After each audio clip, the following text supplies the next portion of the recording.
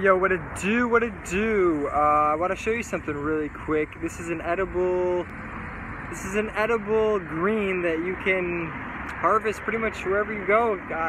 It was in Florida and now it's in Chicago. I'm gonna show you right now. Alright, so this is what is called Purslane. It is a true food.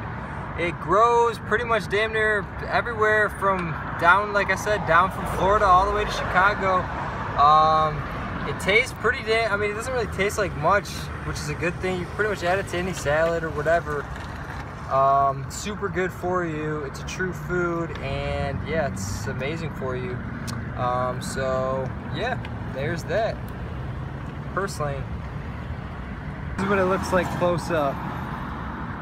Don't get it mistaken for anything else, because if you get it mistaken for something else, it could be poisonous. But it's pretty. Has pretty distinct features. It's kind of thick, if you can see. It's thick and it feels kind of like rubbery. And it tastes a lot like okra. So yeah, free food. Peace out.